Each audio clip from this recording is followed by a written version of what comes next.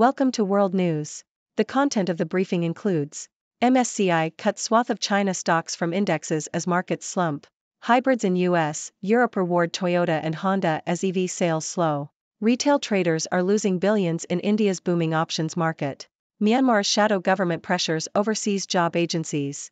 A more integrated place, local students share how they celebrate Lunar New Year in their community. MSCI cuts swath of China stocks from indexes as markets slump. Bloomberg. MSCI has announced that it will be removing 66 Chinese companies from its global benchmarks due to concerns over China's struggling property sector and weak consumption. This is the largest number of deletions in at least 2 years and reflects the negative sentiment surrounding Chinese stocks as investors reduce their exposure to the country. The news comes as China's weighting in global portfolios is decreasing and as alternatives such as India are becoming more prominent. Hybrids in US, Europe reward Toyota and Honda as EV sales slow. Nikkei Asia. Japanese automakers are seeing rising demand for hybrid vehicles as sales of electric vehicles, EVs, slow in major markets. The shift reflects consumer demand for an intermediary option between traditional cars and EVs. While EV growth has slowed in the US and Europe, demand for hybrids, spurred on by Toyota and Honda, is growing. Japanese automakers are being urged to leverage the benefits of hybrid sales to accelerate the launch of EVs in other key markets like China and Southeast Asia. However, analysts warn that Japanese companies' delay in launching EVs could cost them market share in key regions. Retail traders are losing billions in India's booming options market. Bloomberg. India is home to the world's largest retail options trading market. Retail investors in India are increasingly turning to options trading as a way to make quick money, despite the high risks involved. In 2023, Indian investors traded 85 billion options contracts, more than anywhere else in the world. The country has topped the charts since 2019 when it first overtook the US in the volume of annual trades. The rise of options trading is fueled by influencers who promote the idea of making quick profits in the stock market. Promoters charge fees for courses and often make recommendations in private Telegram or WhatsApp groups that regulators struggle to police. Indian regulators are concerned that regular investors are bypassing traditional investment strategies and engaging in pure speculation. The Securities and Exchange Board of India, SEBI, says that 90% of active retail traders lose money trading options and other derivatives. In the year ended March 2022, investors lost $5.4 billion. A majority of retail investors in India trade options for less than 30 minutes. This trend is concerning for regulators who believe that retail investors are not properly educated about the risks involved in options trading. Myanmar's shadow government pressures overseas job agencies. Nikkei Asia. Myanmar's shadow government, the National Unity Government, NUG, has accused employment companies of assisting the military regime in collecting taxes from Myanmar workers who have fled abroad.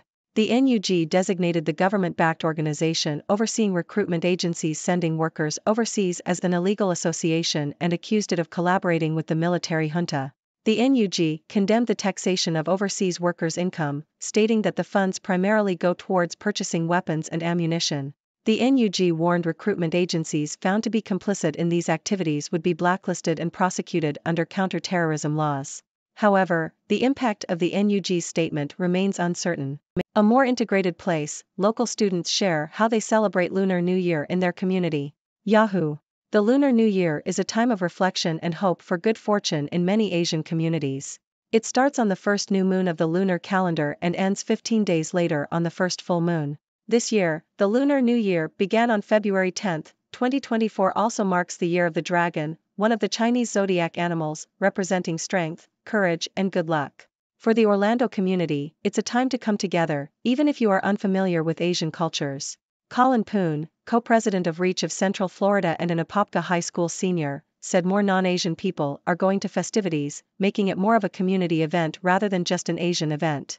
I think that definitely helps in terms of helping out Asian American businesses and bringing a broader clientele, he said. But it also helps in terms of cultural awareness and that broad spectrum of how do we become aware and accepting of other people and other ethnic groups. People lined the Mills 50 district to see Sunday's 11th annual Central Florida Dragon Parade. People lined the Mills 50 district to see Sunday's 11th annual Central Florida Dragon Parade. People lined the Mills 50 district to see Sunday's 11th annual Central Florida Dragon Parade. People lined the Mills 50 district to see Sunday's 11th annual Central Florida Dragon Parade. People lined the Mills 50 district to see Sunday's 11th annual Central Florida Dragon Parade. People lined the Mills 50 district to see Sunday's 11th annual Central Florida Dragon Parade. Local Asian organizations pack Orlando for the Central Florida Dragon Parade Lunar New Year. Local Asian organizations pack Orlando for the Central Florida Dragon Parade Lunar New Year. Local Asian organizations pack Orlando for the Central Florida Dragon Parade Lunar New Year. Local Asian organizations pack Orlando for the Central Florida Dragon Parade Lunar New Year. Local Asian organizations pack Orlando for the Central Florida Dragon Parade Lunar New Year. Local Asian organizations pack Orlando for the Central Florida Dragon Parade Lunar New Year. Local Asian organizations pack Orlando for the Central Florida Dragon Parade Lunar New Year. Local Asian organizations pack Orlando for the Central Florida Dragon Parade Lunar New Year. Local Asian organizations pack Orlando for the Central Florida Dragon Parade Lunar New Year. Local Asian organizations pack Orlando for the Central Florida Dragon Parade Lunar New Year. Local Asian organizations pack Orlando for the Central Florida Dragon Parade Lunar New Year. Poon has also been a major part of leading the Central Florida Dragon Parade Lunar New Year. He said the hard work pays off when he sees the fruit of his labor, the performers, and the overall excitement. Ladies and gentlemen, I am Dr. Six, your resident observer from the sixth dimension. Today, we covered a range of topics from the removal of Chinese companies from global benchmarks to the rise of options trading in India, the pressure on overseas job agencies in Myanmar, and the celebration of Lunar New Year in the Orlando community. Let's dive into these stories and see what they tell us about the world we live in. First, we discussed MSCI's decision to remove 66 Chinese companies from its global benchmarks. This reflects the negative sentiment surrounding Chinese stocks as investors reduce their exposure to the country. China's struggling property sector and weak consumption are major concerns. As China's weighting in global portfolios decreases, alternatives like India are becoming more prominent.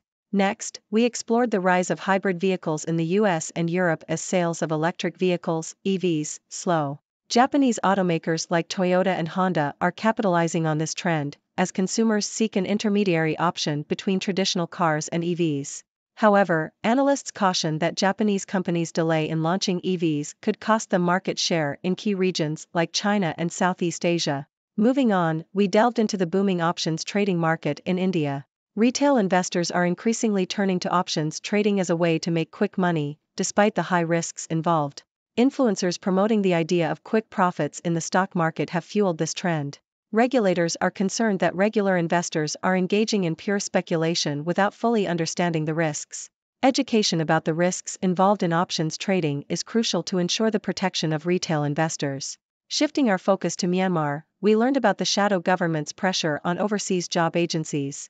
The National Unity Government accuses these agencies of assisting the military regime in collecting taxes from Myanmar workers who have fled abroad.